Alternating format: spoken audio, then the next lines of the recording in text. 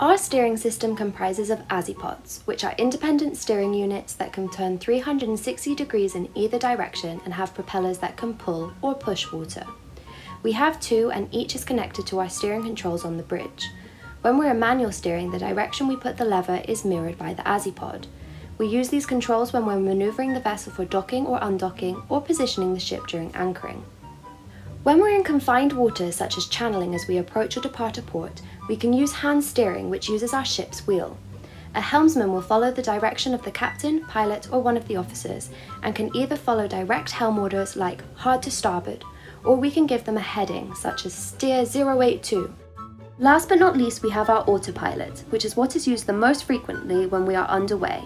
This tiny lever is responsible for steering this huge ship, with one flick to the right meaning 1 degree to starboard, and one flick to the left giving 1 degree to port.